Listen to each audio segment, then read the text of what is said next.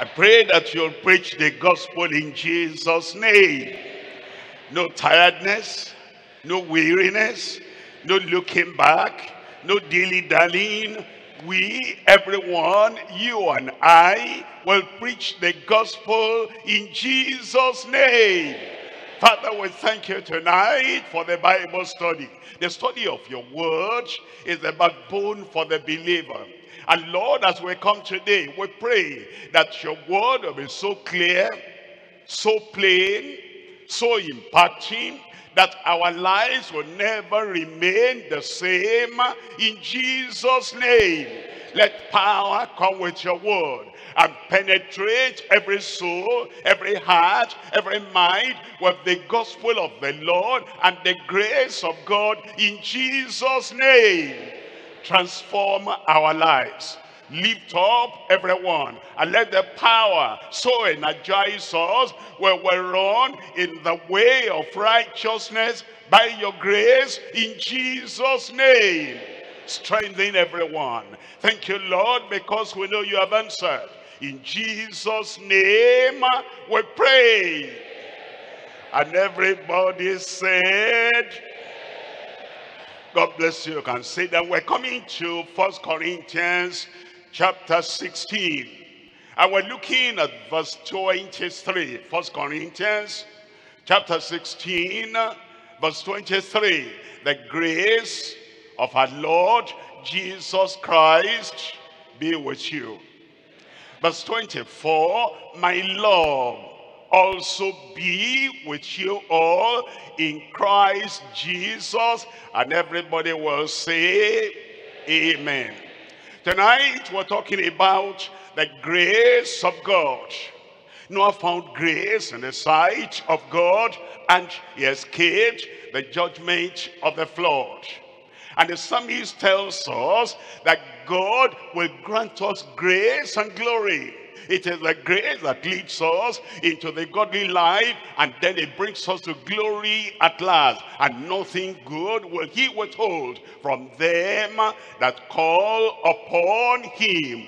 In the minor prophets we're told grace, grace. The grace of God will do that in our lives. And then we come to the New Testament and it says that Jesus Christ is full of grace and full of truth. We come to the epistles and it says the grace of God that bringeth salvation has appeared unto all men. And that grace of God is teaching us that we deny ungodliness and worldly laws, and then we'll live righteously and soberly, and we'll live godly in this present world. When we have that grace of God, we're looking until that Christ will come, who gave himself for us, that he might redeem us from all iniquity, and then purify unto himself a peculiar people, zealous of good works. And then it goes on to the end of the New Testament. The grace of our Lord Jesus Christ be with you all. He's coming. And that's the grace we're talking about tonight. As we look at the Bible tonight, we're looking at the possibilities of God's grace through Christ. Grace comes from God. It comes through Christ. And by the sacrifice of Christ, by the atonement of Christ, that grace is made available for you, for me, and for everyone. The possibilities of God's grace is that God is that grace that calls us to himself, not by our works, not by our merit. It's that grace that leads us to repentance and makes us to believe on the Lord Jesus Christ. The possibilities is that grace that changes our lives. It gives us forgiveness. It gives us freedom from sin. It is that grace that bears witness in our heart. We're now children of God, and being children of God, it grants us freedom from sin and the power to live live in righteousness. It's that grace that brings sanctification, that Christ, because he died for us, by that grace, by that blood that was shed for us, as we consecrate ourselves, as we yield ourselves to the Lord, he sanctifies us fully and truly and entirely. And he takes away the Adamic nature, and he makes us to love him with all our heart, all our soul, and all our mind. It is the grace of God that provides the power of the Holy Ghost for everyone. And then he sends us to serve him, and in the service of the Lord, whatever area of service he calls us to, we're able to serve the Lord in the strength of the Lord. And as you are there today, grace for peace with God, grace for purity of heart, and grace for the power of the Holy Ghost. And it is sustaining grace. It's the grace that sustains us every step of the way. At the time of temptation, at the time of trial, all times in our lives, it is the grace of God. And the more we learn, and the more we grow in the knowledge of the Lord, then 2 Peter tells us we grow in the knowledge and in the grace of God. I will remain steadfast and steady and solid in the grace of God. I pray that whatever amount of grace you have got today, you will have more in Jesus' name. And the grace of God will establish you. And the grace of God will perfect every weakness out of your life in Jesus' name. The possibilities of God's grace through Christ. There are three things we're looking at. Number one, the provision of sufficient grace through his redemptive sacrifice. Christ sacrificed, and it's redemptive.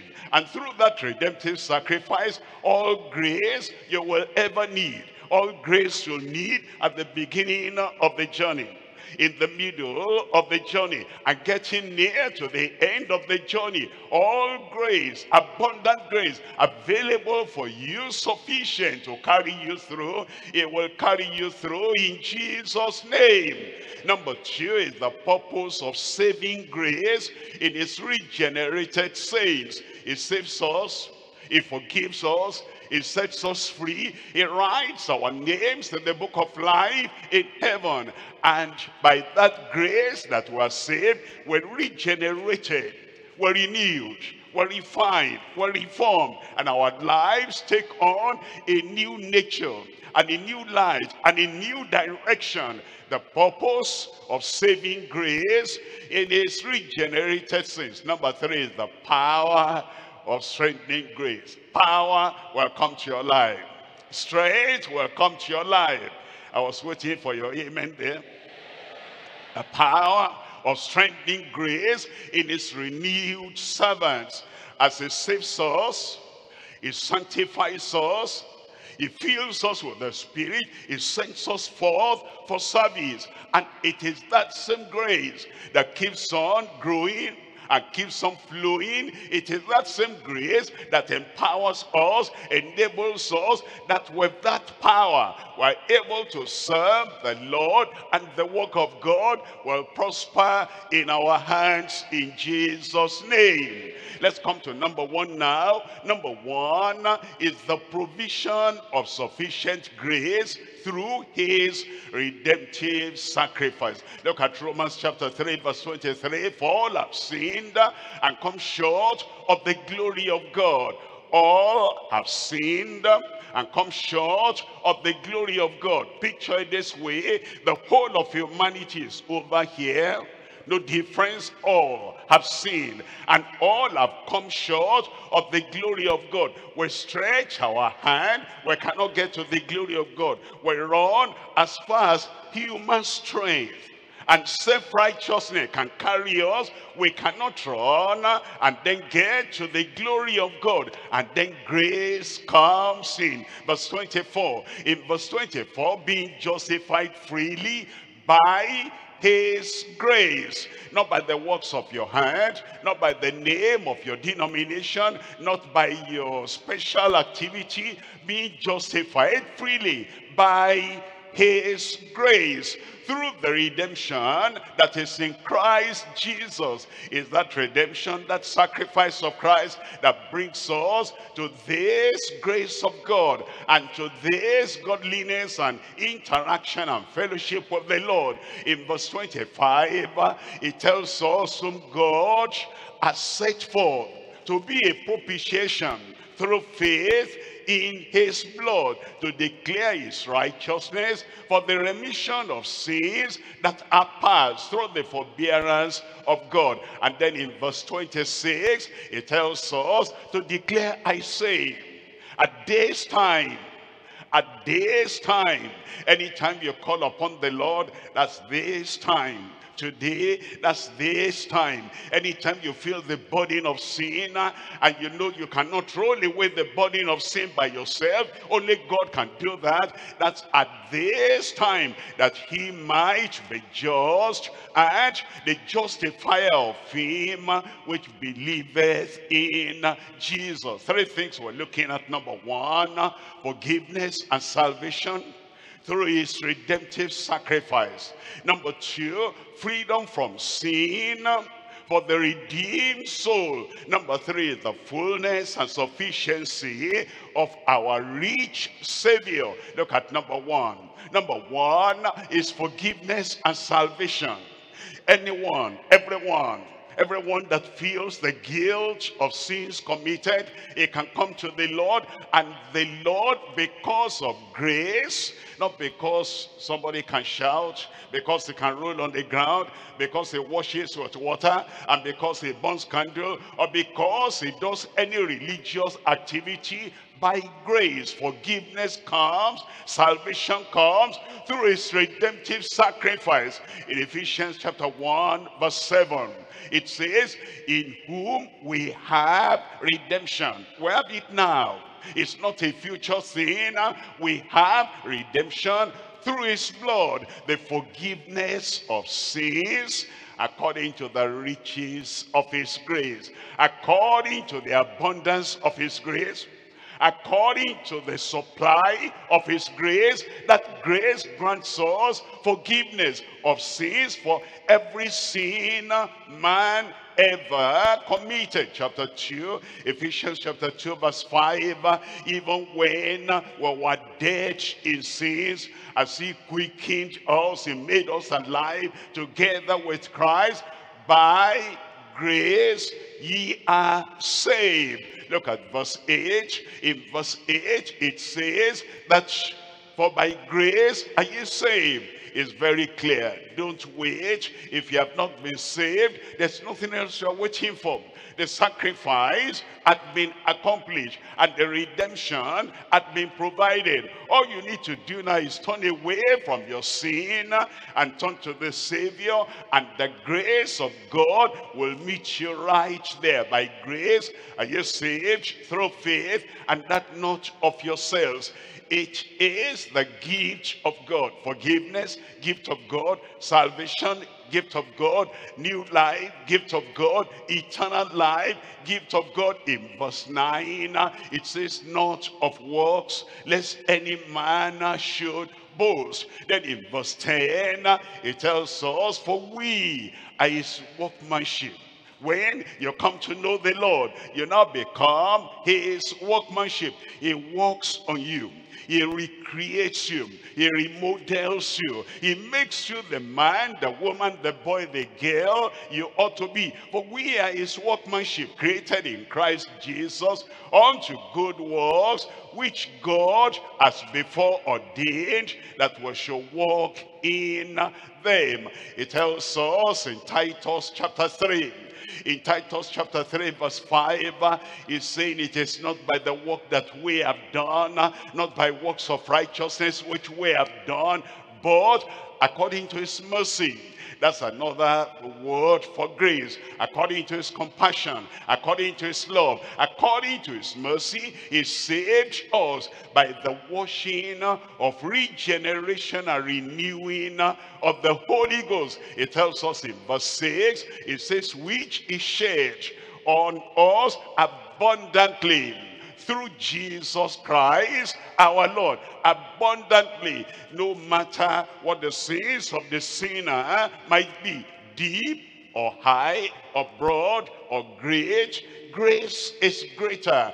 Marvelous grace of our loving Lord. Grace that is greater than all our sins. Abundantly, he shed that on us through Jesus Christ our Lord. Then in verse 7, it says that being justified by his grace. You see that again, by his grace. By his grace. It's not, well, I've not cried enough for salvation. I've not punished myself enough for my past sins. I've not done that. I've not done that enough. He said, salvation is available even now. It's ready even now for everyone, because we're justified by his grace. We shall be made heirs according to the hope of eternal life. Let's look at number 2 here. Number 2 is freedom from sin for the redeemed soul. It sets us free. It makes us free. In Romans chapter 6, reading from verse 1, what shall we say then?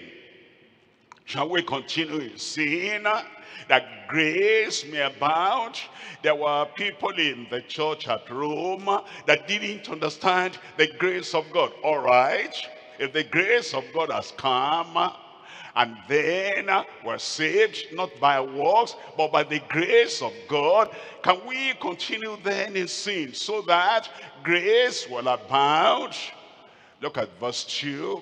It says in verse 2, God forbid. That should not be so. Grace comes to change us. Grace comes to make us better. And grace comes to make us free from sin, forgiveness, and freedom. He now wants to free us from the sins of the past. And so it's not like I'm saved, then I can continue in sin. After all, grace is there, grace abundant, grace is available. He says, God forbid. How shall we that are dead to sin live any longer therein? When grace comes to our lives, grace turns us around. If any man be in Christ, is a new creature. Old things are passed away. Behold, all things are become new. Look at verse 6 there. In verse 6, knowing this. You are saved by grace, knowing this. You have been forgiven by grace, knowing this, that our old man is crucified with him, that the body of sin might be destroyed.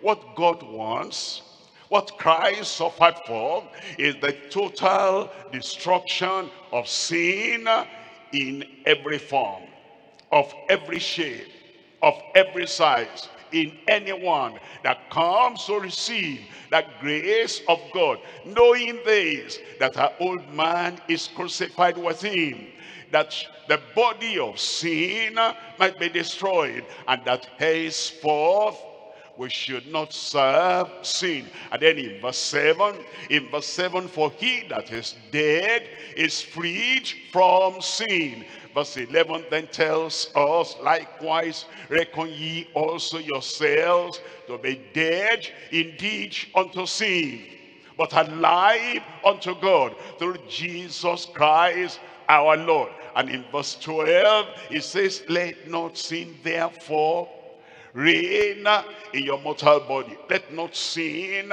reign in your hand, in your feet, in your mouth, in your eyes, in your ears, in any member of your body. Let not sin therefore reign in your mortal body, that ye shall obey it in the laws thereof.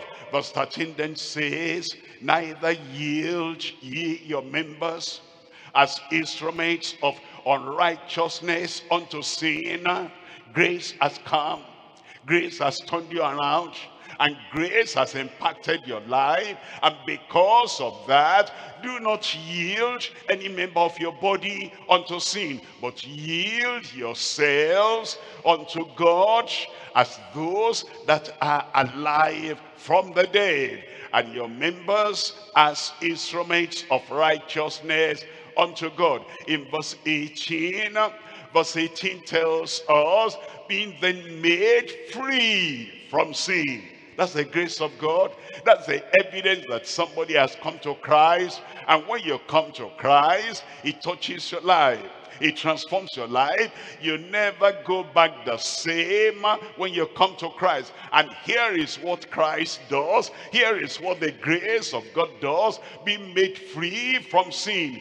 Ye became the servants of righteousness.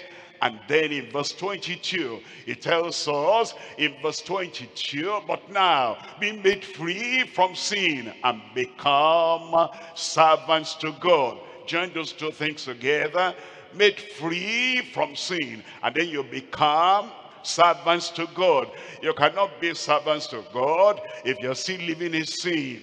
If you're still conscious of sins in your life.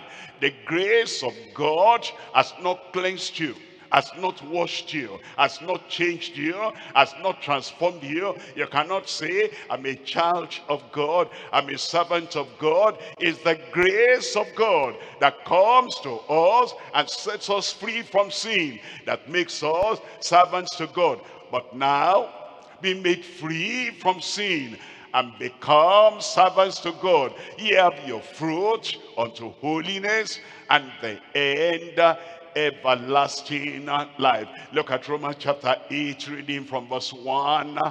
There is therefore now no condemnation to them that are in Christ. Why? Because they walk not after the flesh, but after the Spirit. And then in verse 2, for the law of the Spirit of life in Christ Jesus has made me free. When the grace of God comes, then the Spirit of life in Christ Jesus makes you free from the law of sin and death. And Jesus said in John chapter 8 verse 36, John chapter 8 verse 36, if the Son therefore shall make you free, you shall be free indeed. You are free.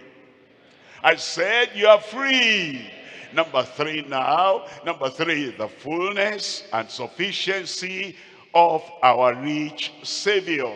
We don't need any other power, any other strength, any other thing to flow into our lives before we can be victorious. Once we know Christ, that attachment to Christ, that engagement with Christ, and that connection with Christ sets us free. Look at 2 Corinthians chapter 8 verse 9.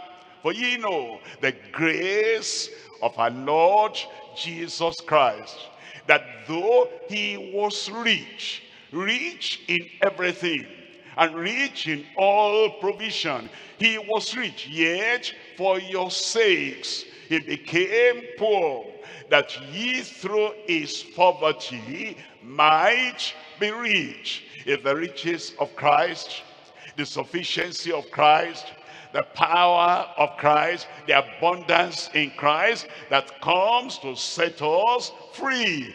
Look at chapter 9 verse 8.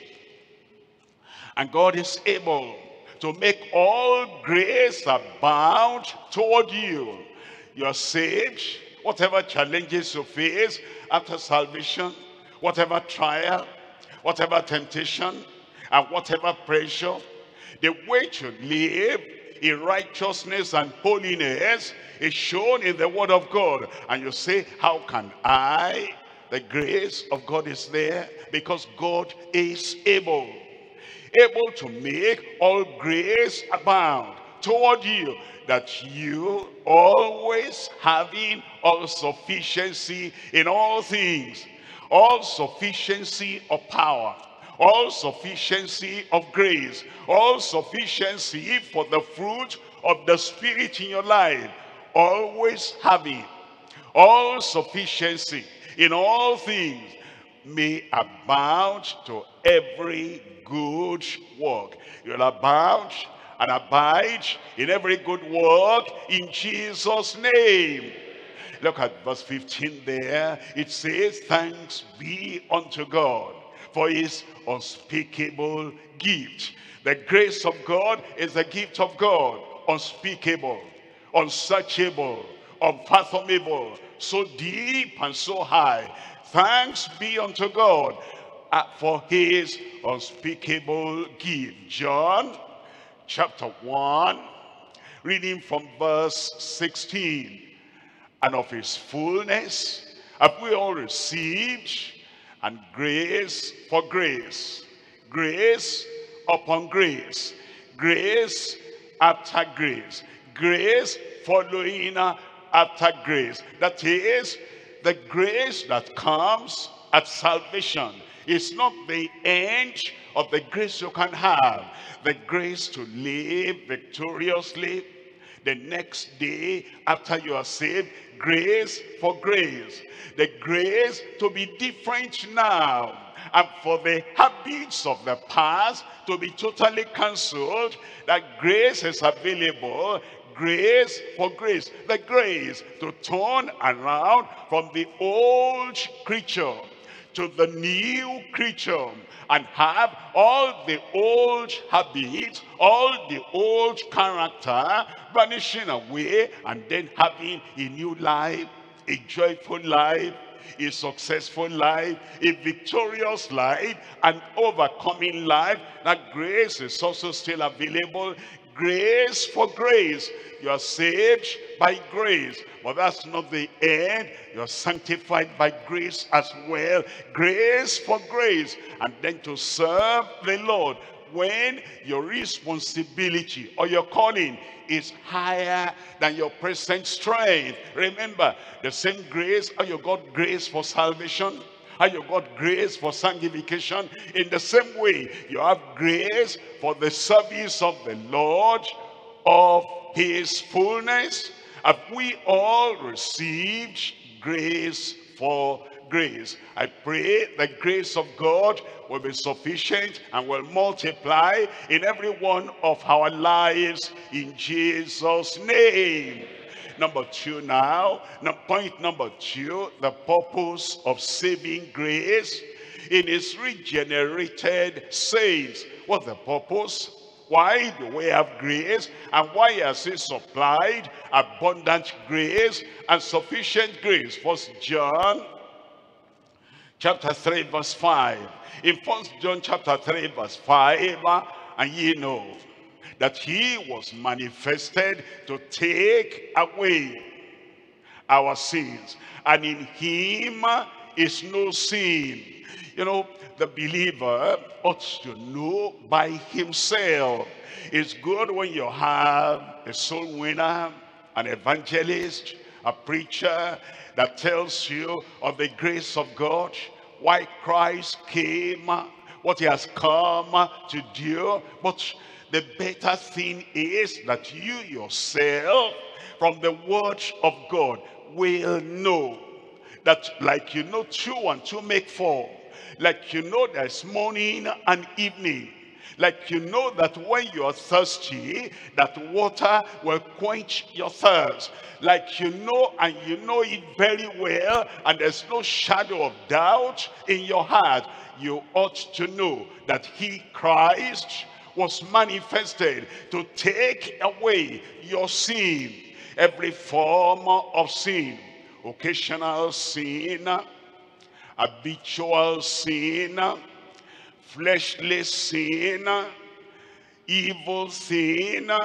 everything that the Bible calls sin, anything, everything that will hinder you from getting to the kingdom of God. It is good that you know that Christ, the Savior, was manifested to take away our sins, and in him is no sin. Verse 6, in verse 6 it tells us, whosoever abideth in him sinneth not. The connection with the Savior will transfer the saving grace into your life, and that saving grace will prevent you from continuing in sin. You'll be very thoughtful, you'll be very careful, You'll be very prayerful, and you will know Christ lives in me now. I cannot continue to do the things I used to do. I cannot continue to live the way I used to live. And I cannot remain with the gang, or the sinners, or the evil people that I used to run around with, because now he abides in me. I abide in him. And that connection brings me salvation and sustains me in that salvation. Whosoever abideth in him sinneth not. But I know some people who go to church, or they come to church and they sin. I know some people who carry the Bible and they sin. I know some people who publicly and privately, they say they're Christians and they sin. All right, let's look at that second part of verse 6. Whosoever, whatever his name, whatever his title, whatever his position, whatever his denomination, whatever he may call himself, whosoever sinneth has not seen him, neither known him. You see him by grace, and the grace of God comes to your life. That grace will do something. It will make you to deny ungodliness and worldly laws. It will save you from sin. It will change your life. It will separate you from sin. Thou shalt call his name Jesus, for he shall save his people from their sins. Look at verse 7. In this, little children, let no man deceive you. Young people, let no man deceive you. Youths, Christian youth, let no man deceive you. Members of the church, newborn babes, anyone that you are a child of God, little children, let no man deceive you. He that doeth righteousness is righteous, even as he is righteous. In verse 8, it says, he that committeth sin is of the devil. Might make any profession, might prophesy, might say, I have this, might cast out devils, might heal the sick, whatever he does. Not everyone that say unto me, Lord, Lord, shall inherit the kingdom of God. For many shall come to me on that day, and they will say, Lord, they'll still call him Lord, even on that final day, and they will say, have we not cast out devils in your name? And in your name we have done many wonderful works, and we have prophesied in your name. Then will I profess unto them, I never knew you. Depart from me, ye workers of iniquity. If somebody is living in sin, any form of sin, no matter how common other people are doing it, and he is doing it, he's telling us, he that committeth sin is of the devil. For the devil sinned from the beginning. For this purpose the Son of God was manifested, that he might destroy the works of the devil. Every form of sin is the work of the devil. The works of the flesh, the works of the devil. The pride of life, the works of the devil. The lust of the eyes and the lust of the flesh, everything is of the devil. And the devil sinneth from the beginning. But everyone that knows the Lord and Christ lives in him will have all the works of the devil destroyed. Our Christ is powerful. Our Savior is mighty. Like he did in days gone by, he's still able to do today. And whosoever will call on the name of the Lord will be saved. And when salvation comes, victory over sin, freedom from sin will also come. We're looking at three things. Number one, abundant grace for a life of righteousness. Number two, abiding grace for the love of the Redeemer. And then number three, advancing grace to labor as his reapers. Number one, abundant grace for a life of righteousness. We're told in Romans chapter 5, verse 17. Romans chapter 5, reading from verse 17. For if by one man's offense death reigned by one, much more they which receive abundance of grace, that's available, they which receive abundance of grace. If you're getting tired, go back to the Lord. They which receive abundance of grace. If your challenges or temptations appear to be greater than your present level of sin, go back to the cross. They which receive abundance of grace and of the gift of righteousness shall reign in life by one, Jesus Christ. And then we're told in verse 21, it tells us that as sin has reigned unto death, even so might grace reign through righteousness unto eternal life by Jesus Christ our Lord. It tells us this grace is available and it's abundant for everyone. 2 Corinthians chapter 1 verse 12. For our rejoicing is this, the testimony of our conscience, that in simplicity and godly sincerity, not with fleshly wisdom, but by the grace of God. You see that? Paul the apostle testifying that whoever we are, whether you are apostle, an ambassador of Christ, or you are just a member of the church of the living God, we're not trying to live the godly life and the sincere life and the simple life and the sanctified life by our own strength. It says, but by the grace of God, we have had our conversation, our manner of life, our character, our communication with you in the world, and much more abundant to your word. It tells us in 1 Timothy chapter 1, reading from verse 14. 1 Timothy chapter 1, reading from verse 14.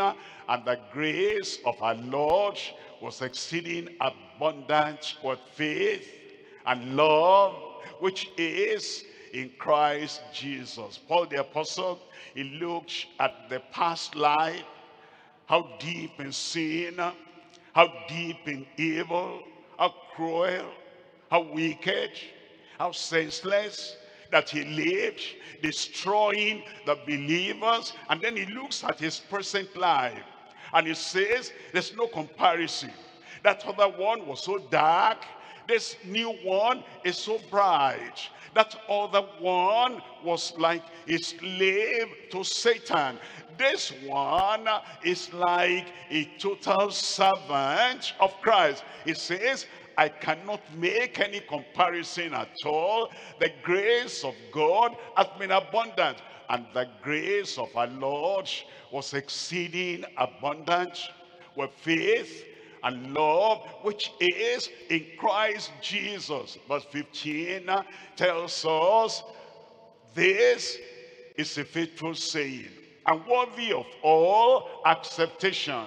It says, everyone in all places, everyone in all generations ought to accept this. It is worthy of acceptation that Christ Jesus came into the world to save sinners. Then he said, of whom I am chief. He was sin, he was injurious, he was violent, he was a murderer, he was a hater of Christ. He hated the way of the Nazarene and the way of Christ. And he did many terrible things because of that. And then he said, look at me now, saved, forgiven, set free from sin, changed and transformed. And the people who see me now cannot even recognize what I was before. And he said, that is the grace of God shown to the chief of sinners. Then he tells us in verse 16, the reason why he says, howbeit, for this cause, for this reason, I obtained mercy, that in me first Jesus Christ might show forth all long-suffering for a pattern to them which shall hereafter believe on him to life everlasting. He's saying what he did in my life, that's Paul, he can do in your life. And he will do in your life. He'll change your life. He will turn you around, that the people that see you today, your action in the office, your behavior in the community, and your attitude in the family, husband, wife, wife, husband, parents, children, children, parents, and everything you do in the office and anywhere, people will see the grace of God that it has brought you to a new level and to a higher level, and you're able to live to please the Lord, and then to show practical Christian life anywhere you are, anywhere you go, in Jesus' name. Number two now. Number two is the abiding grace for the love of the Redeemer. Abiding grace. The grace of God is available, but you have to abide in that grace. You need to remain in that grace. You should not be going out and coming in, going out and coming in, sinning, and then coming for confession, and sin again, coming for confession. Your life now should be straightforward as you abide in the grace of God. That grace keeps you clean. That grace keeps you holy. That grace, that grace makes you the man, the woman you ought to be every time, in Jesus' name. Look at Acts chapter 13, reading from verse 43. Acts 13, verse 43 now. When the congregation was broken up, that means the service ended, and then they scattered to their houses. Many of the Jews and religious proselytes followed Paul and Barnabas, who speaking to them persuaded them to continue in the grace of God. You know, it's not automatic. Like you decided to come in, you must decide to remain, to abide. You decided that the grace of God is available, and that grace of God grants you forgiveness and salvation, for you to remain in the enjoyment of that forgiveness and in the reality of that salvation. Like you decided to come in, you must also decide to abide and to remain. Persuaded them to continue in the grace of God. Chapter 11, Acts 11, verse 23. Who, when he came and he had seen the grace of God, we can see it. Seeing the grace of God. They were Gentiles. They were not living, acting like Gentiles. They saw the grace of God. Their community was morally defiled and dirty, but they were clean and they were living righteous lives. And because of that, he saw the grace of God. Their lives are turned around. The Gentile lifestyle had gone, and the Gentile behavior had gone, and the Gentile idolatrous situation, all that has gone. He saw the grace of God. We can see the salvation. We can see the grace of God. We can see the evidence that this is a real child of God. We look at his community. We look at how the community is living. And then we see the change and the transformation.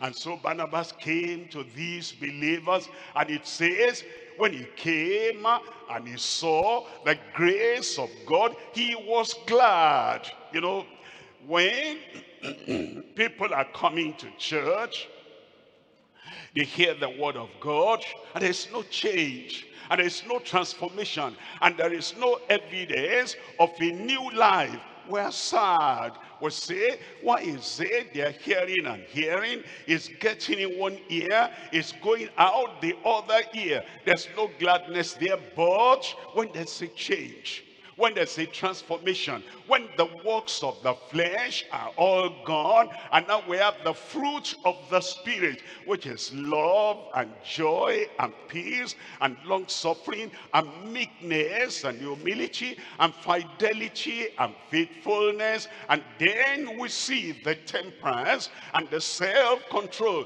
We see that the old life is gone. The new life has now come. We are glad. We know that the word of God is producing grace in the lives of the people. And now he exhorted them that with boldness and with a purpose of heart, they will cleave unto the Lord, abiding in the grace of God, that they will cleave to the Lord. Hebrews chapter 10, we're reading from verse 38. Hebrews chapter 10, we're reading from verse 38. It says, now the just shall live by faith.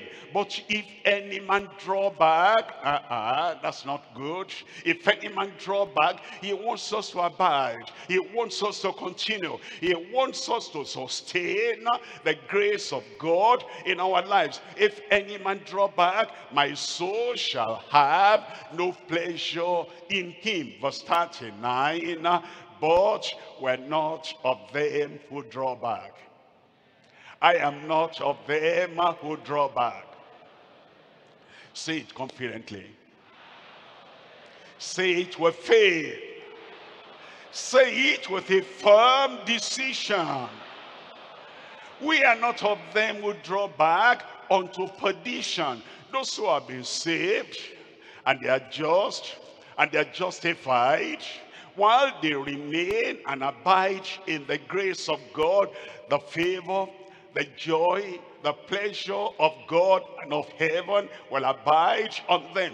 But if they draw back, if they say, once saved, always saved, if they say, it doesn't matter, I'm a Christian, I'm always a Christian. If they say, God is loving, the grace of God is abundant, and even though I go to commit whatever, it doesn't really matter. If they say this one is a small sin, this one will not hurt anybody, I like this small sin. If they draw back into sin, draw back into transgression, draw back into evil. But if anyone draws back, my soul shall have no pleasure in him.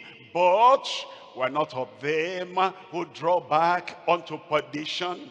If they draw back not unto eternal life, they draw back unto perdition. But we of them who believe to the saving of the soul.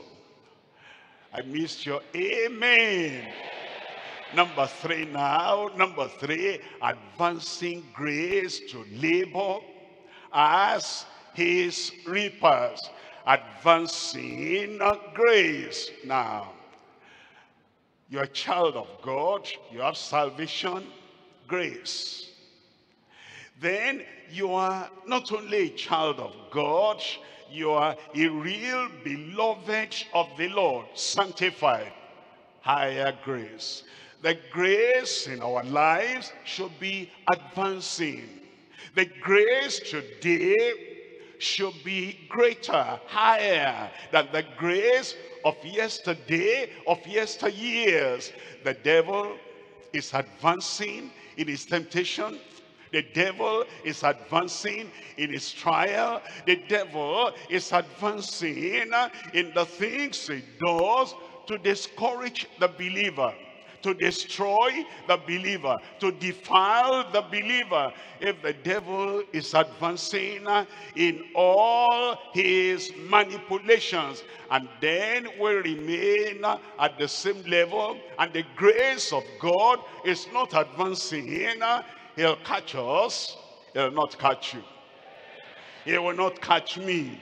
That's why the grace of God must be advancing in our lives. Advancing grace to labor as his reapers. In 1 Corinthians chapter 3, we're looking at verse 10.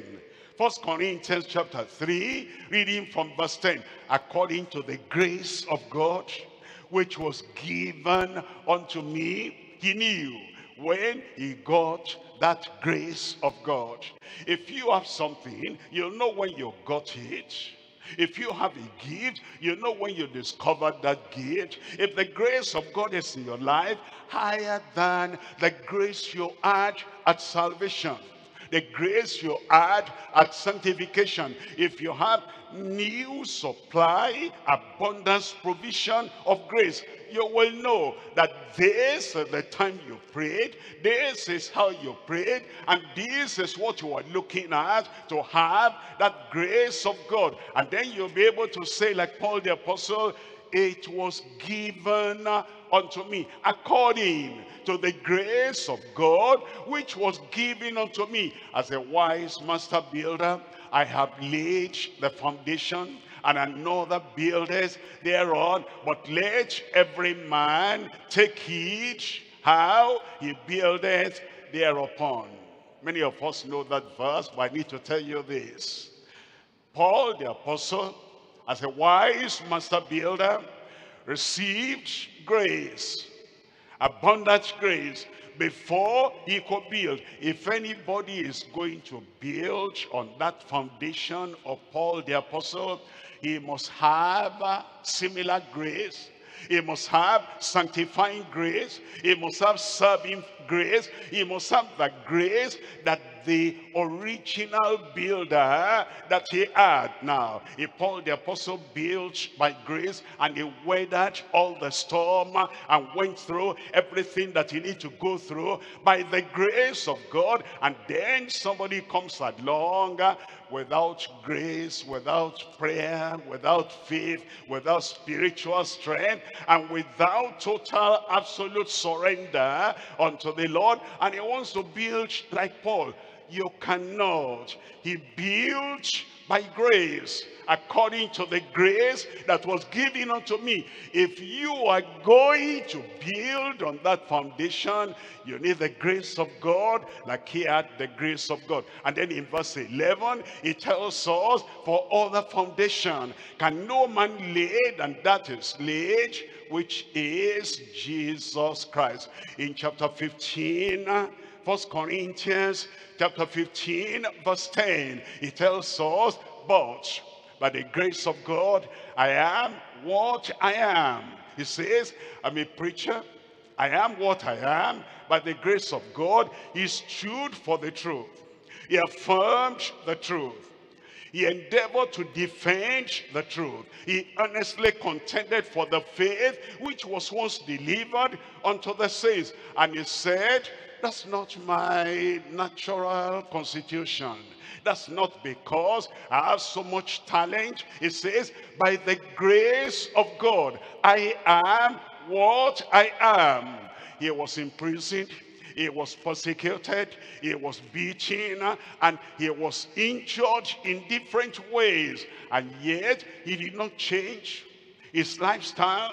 He did not change the doctrine of the word of God. He said, the Lord has called me to preach the unsearchable riches of the grace of God. And he was still able to continue preaching the unsearchable riches of the grace of God, because he received grace. If you have that same grace, you do the same thing. And if the Lord is calling you and is saying, here is the work, here is the duty, here is the assignment, you go back home and you lie on your face, or you get on your knees and you say, Lord, you have called me to do a work greater than my strength. As to the grace of God, I know if the grace of God is there, I will be able. And you pray, and you pray, and you pray through until the grace of God is abundantly provided in your life. And then you will be able to say like Paul the Apostle, but by the grace of God, I am what I am. And his grace, which was bestowed upon me, was not in vain, but I labored more abundantly by grace. I labored more abundantly because of the inner strength of the grace of God. I labored more abundantly than they all, yet not I, but the grace of God which was with me. I pray that grace will abide in everyone's life in Jesus' name. Look at 2 Corinthians chapter 12, verse 8. 2 Corinthians chapter 12, reading from verse 8. For this thing I besought the Lord thrice. Paul the Apostle was having something, persecution greater than all that he had endured. Other things came, he endured and went his way. Other things came, he endured and kept on preaching. Other things, imprisonment came, and he just went on affirming what he had ever said before. But now this one came, a messenger of Satan to buffet him because of the abundance of revelation that had been given unto him, and because it was going to make that revelation available for the church and for the people he was preaching to. Satan said, don't give them that revelation. I don't want you to say all this and then encourage the church. I want the church to be weak. And Paul the Apostle continued. Okay, Satan said, if that is so, that you have a big mouth and you talk and talk and talk, and you're going to give that revelation, he buffeted him. And it was terrible that Paul the Apostle went to the Lord and he prayed and he said, oh Lord, take this away from me. He prayed the first time, the thing continued. He prayed the second time, the thing continued. He went back to God again. The third time I said, God, I'm telling you, this is too much for me. The pressure is too much. And yet you have called me to reveal and to give the revelation. And the thing continued. And now the Lord said in verse 9, and he said unto me, my grace is sufficient for thee. You didn't say amen to that? As the devil advanced in buffeting him, the grace of God increased. The grace of God abounded. And then God said, my grace is sufficient for you. When you have any problem, and when you get into deep waters and you say, I've never got this since I became a Christian, am I going through this? Don't cry, go to God, tell God. If the thing remains and God is telling you, yes, I know it's there, I know the buffeting is there, but I will sustain you. He will sustain you. I will energize you. It will energize you. And it will say unto you, my grace is sufficient for thee. For my strength is made perfect in wisdom, in weakness. Most gladly, therefore, will I, Paul, will I, pastor, will I, preacher, will I, servant of God, most gladly, therefore, will I rather rejoice in my infirmities, that the power of Christ may rest upon me. The power of Christ will rest upon you. Look at verse 10. In verse 10, therefore, I take pleasure in infirmities. I remember the words of Jesus, when you're persecuted, rejoice and live for joy, for your reward is great in heaven. The grace of God now is available, and the grace of God has come. Therefore now I take pleasure in infirmities, in reproaches, in necessities, in persecution, afflictions, in distresses, for Christ's sake. For when I am weak, tell me. For when I am weak, tell me. Put the emphasis on I. For when I am weak, then am I strong. I pray the strength of the Lord will abide in every one of our lives in Jesus' name. Point number 3 now. We're looking at the power of strengthening grace in his renewed servants. We're servants of the Lord, and he renews our lives. And because we're renewed, the power of the grace of God keeps on working in our lives. That's the tool to do the work. That's the instrument the Lord has given us to accomplish the work.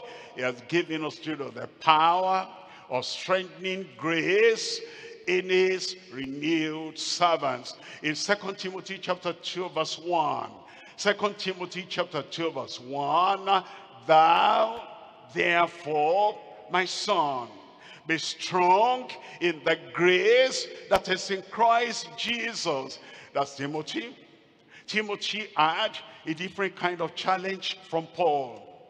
Paul had a different kind of challenge from Titus.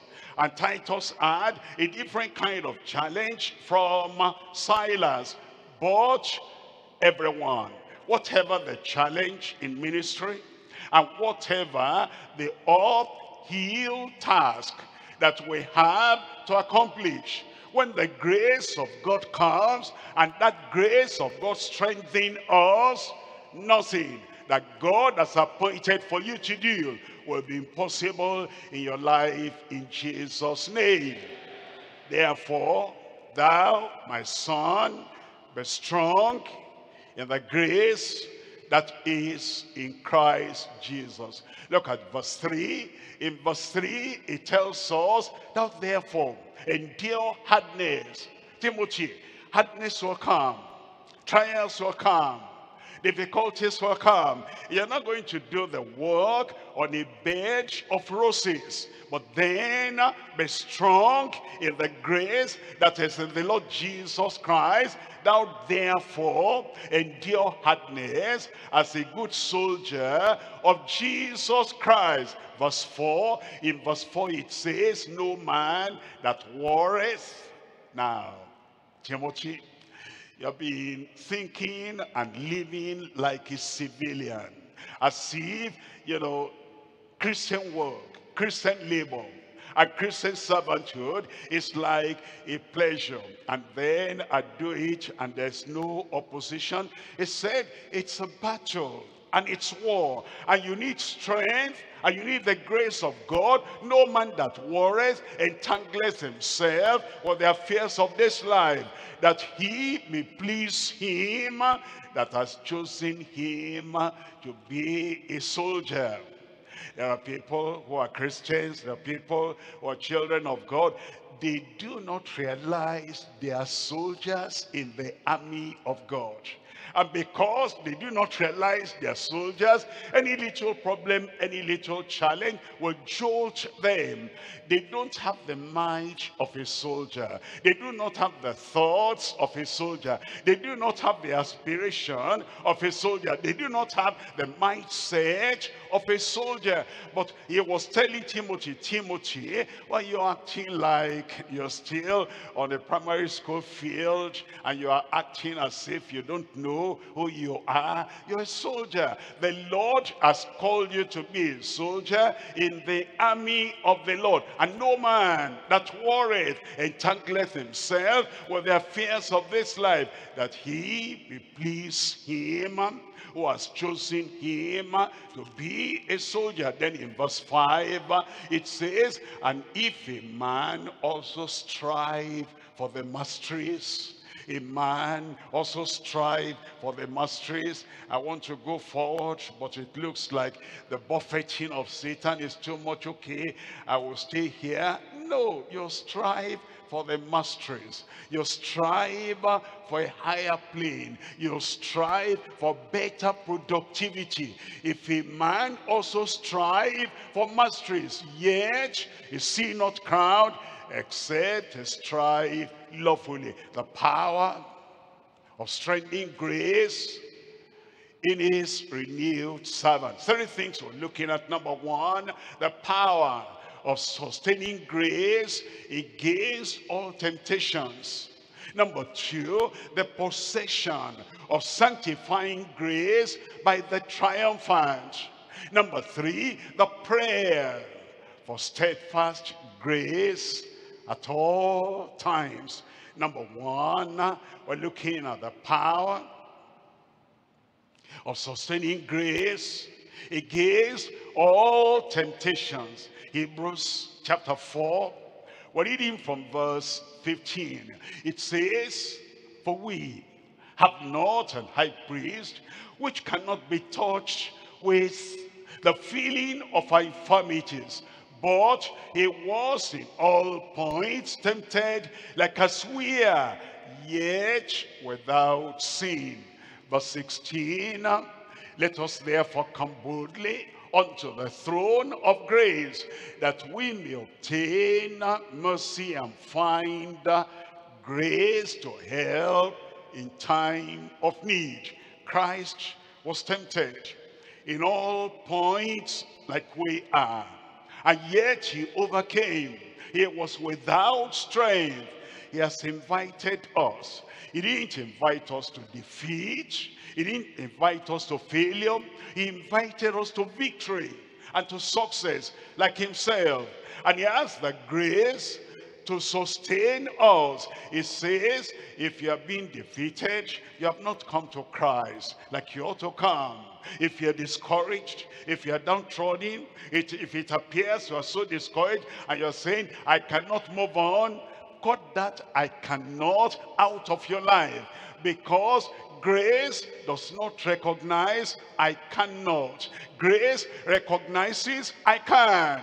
I can do all things through Christ who strengthens me. Let us therefore come boldly unto the throne of grace, that we may obtain mercy and find grace in time of need. Chapter 2, verse 17.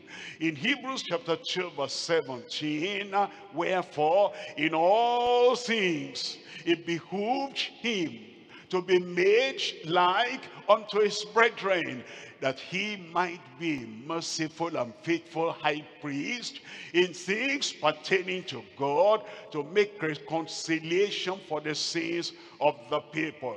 And then in verse 18, for in that he himself suffered, being tempted, he himself went through temptation, but he overcame. He is able to succor them that are tempted, to sustain them that are tempted, to support them that are tempted, to strengthen them that are tempted. Whatever your temptation, the Lord will see you through. You will not sin. Amen. You will not compromise in Jesus' name. He is able, and he will sustain you. It will support you. It will succor you. It will strengthen you in Jesus' name. Hebrews chapter 7, verse 25. Wherefore he is able also to save them to the uttermost that come unto God by him, seeing he ever liveth to make intercession for them. Verse 26, for such an high priest became us, who is holy, harmless, undefiled, separate from sinners, and made higher than the heavens. Let's look at number 2 here. Number 2 is the possession of sanctifying grace by the triumphant. You will triumph. You will overcome. Make your amen clear. Hebrews chapter 2 I'm reading from verse 9. Hebrews chapter 2, verse 9. But we'll see Jesus, who is made a little lower than the angels, for the suffering of death, crowned with glory and honor, that he, by the grace of God, you see that? His grace all through. By the grace of God, should taste death for every man. And then in verse 10, it tells us, for it became him. It befitted him. It suited him. It became him for whom are all things, and by whom are all things, in bringing many sons to glory.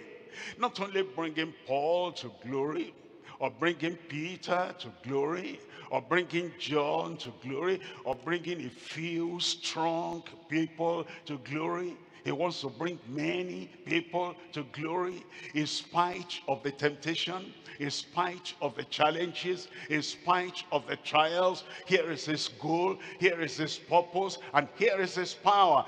Bringing many sons out of sin, out of shame, out of the disgrace, and is bringing them to glory to make the captain of their salvation perfect through suffering. Then in verse 11, for both he that sanctifieth, that's how he brings us to glory. That's how he makes us triumphant. That's how he makes us to be more than a conqueror. It says, for both he that sanctifieth and they who are sanctified are all of one, for which cause he is not ashamed to call them brethren. I pray that that power, that grace of sanctification will be upon every one of our lives in Jesus' name. Hebrews chapter 10 verse 10. In Hebrews chapter 10 verse 10, it tells us, for by the which will were sanctified through the offering of the body of Jesus Christ once for all. Verse 14, it says in verse 14, for by one offering he has perfected forever them that are sanctified. The sanctifying grace. And when that sanctifying grace comes into our lives, he perfects us. Any area of imperfection in our lives, in our disposition, in our behavior, in our conduct, in our thoughts, in our character, if there's any deficiency in our love towards God, he has offered himself. And by that offering, he perfects us and he sanctifies us. Verse 16, it says this is the covenant that I will make with them. After those days, says the Lord, I will put my laws into their heart, and in their mind will I write them. The Lord confirm that in every one of our lives in Jesus' name. Chapter 12 of Hebrews verse 2, looking unto Jesus is the author and the finisher of our faith, who for the joy that was set before him endured the cross, despising the shame, and is set down at the right hand of the throne of God. If you're looking up to the Lord every time, his nature will become your nature. His strength will become your strength. And what he has commanded by his grace, you'll be able to do in Jesus' name. Verse 14, follow peace with all men. That's by grace we can, because the grace is sufficient. Follow peace with all men and holiness, without which no man shall see the Lord. Verse 28, in verse 28 it says, wherefore we receiving a kingdom which cannot be moved, let us have grace. You see, it's all of grace. Let us have grace whereby we may serve God acceptably with reverence and godly fear. In chapter 13 verse 8, Jesus Christ the same yesterday, and today and forever. He helped those who lived and those who faced challenges yesterday, days gone by, yesterday in the time of the apostles, yesterday in the past generation, and is still the same today. He granted them grace, he will grant you grace. Jesus Christ the same yesterday and today. Tell me the rest. You know, there are some people, oh, they say the grace that of the present day now, that these preachers and believers have, they say when these preachers go out of the way and we take over, we younger people, when we take over, I'm not sure we can have the same grace as pastor founder, pastor general superintendent. So when it comes to our turn and we take over, we will tone down. You know what they're saying? They're saying that the grace of God available yesterday, available for us today, will not be available for them forever. Jesus Christ, in his dispensation of grace, in his provision of grace, the same yesterday and today and forever.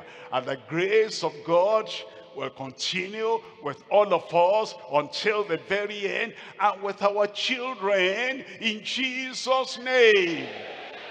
In verse 9 says, be not carried about with divers and strange doctrines, for it is a good thing that the heart be established with grace.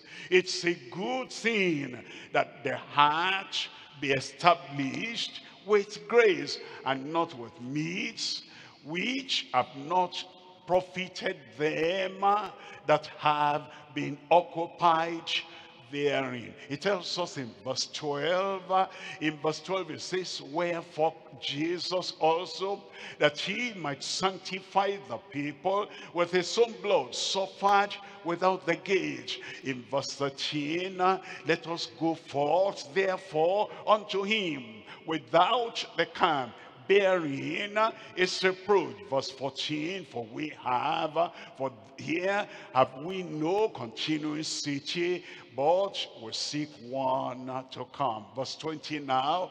In verse 20 now, the God of peace, that brought again from the dead our Lord Jesus, that great shepherd of the sheep, through the blood of the everlasting covenant. What will he do? Verse 21, make you perfect in every good work to do his will. You will do his will. The grace abundant, the grace sufficient, the grace supporting, and the grace strengthening to do his will, whatever the challenge, whatever the difficulty, the grace to always, every time, do his will, working in you that which is well-pleasing in his sight. Through Jesus Christ, the Lord will give to you. It will abide, and it will abound in Jesus' name, to whom be glory forever and ever. Amen. Point number 3 now, the prayer for steadfast grace at all times. The prayer for steadfast grace at all times. We're looking at Colossians chapter 4, and we're reading from verse 2. Continue in prayer and watch in the same with thanksgiving. Continue in prayer. You are saved. Continue in prayer to be sanctified.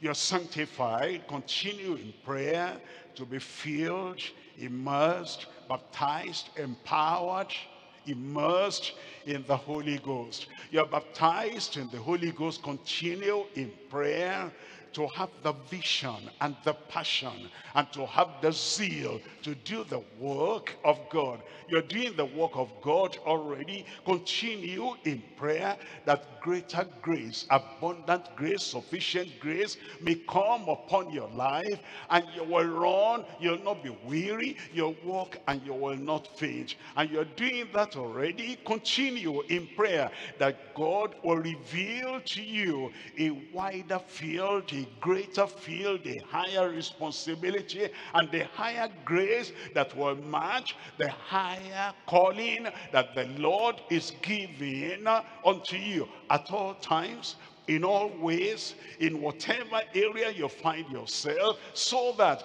the power of God will continue, the grace of God will continue, and there'll be no diminishing, there'll be no decrease of the grace of God in your life.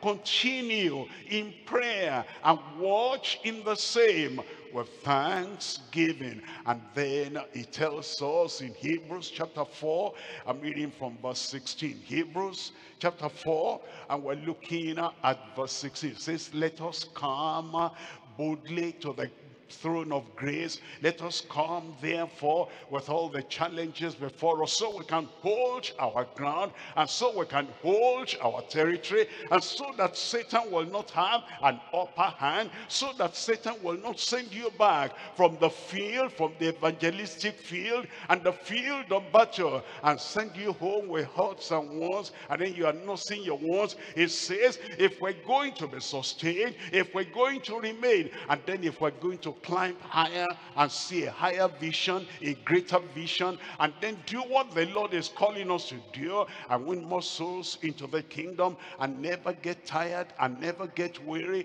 and then we're not so tired and fainting that we'll say, I'm crumbling, I cannot continue. We have to pray. If we pray, the grace of God will multiply in our lives. Let us therefore come boldly unto the throne of grace, that we may obtain mercy and find grace to help in time of need. Today you'll find mercy. Today, you'll find multiplication of the grace of God. Today, you'll find power, sustaining power in your life to carry on and to be successful and to be victorious and to be an overcomer all through the days of your life in Jesus' name. The weakness of the past will not tie you down, and all the problems of the past will not erode your confidence, your faith in God. You are going to be stronger. You are going to be higher, and you are going to run faster in laboring and working for the Lord in Jesus' name. Grace be unto you. Grace be multiplied in your life. By his grace, you will be who God has ordained you to be. Let's rise up and talk to the Lord in prayer. Grace is available. Saving grace available, sustaining grace available, sanctifying grace available, and supportive faith is available. Every form of grace you need is available. Open your mouth, call on the name of the Lord. He will give you more grace.